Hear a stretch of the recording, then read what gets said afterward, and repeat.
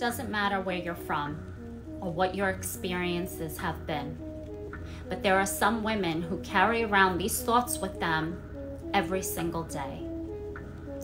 These thoughts have impacted her spirit in a negative way and have negatively affected her partnerships, her children, her family, her job, and her overall life.